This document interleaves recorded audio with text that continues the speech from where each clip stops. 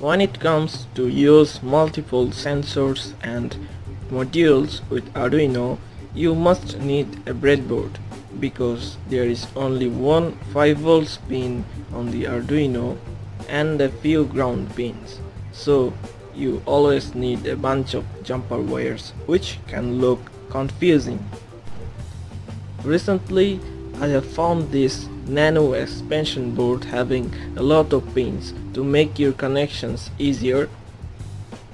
In this board we can stack an Arduino Nano, and this board has 3.3V connections, ground connections, SCL SDA for I2C connections, TX RX pins, and 3 rows of different colored header pins.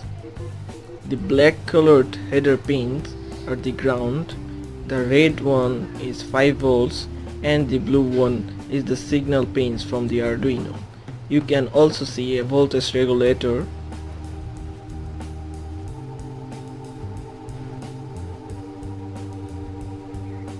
Now let's try with an Arduino Nano putting in the board. Now I will connect some jumper wires to the sensor module,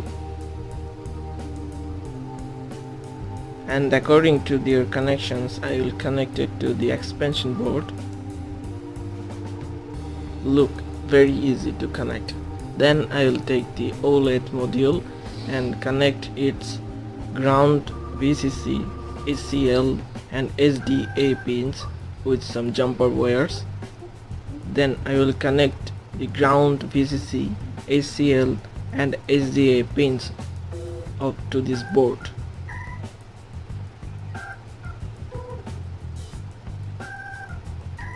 There are a lot of VCC or 5V pins and ground pins, so you never ran out of ground or 5V. After uploading this sketch, and it works fine.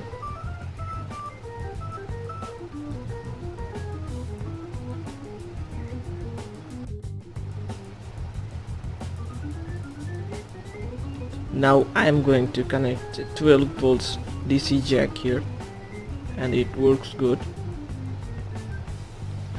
As always, the links of the same products I used in this video are in description. You can buy them from the following link. Thanks for watching.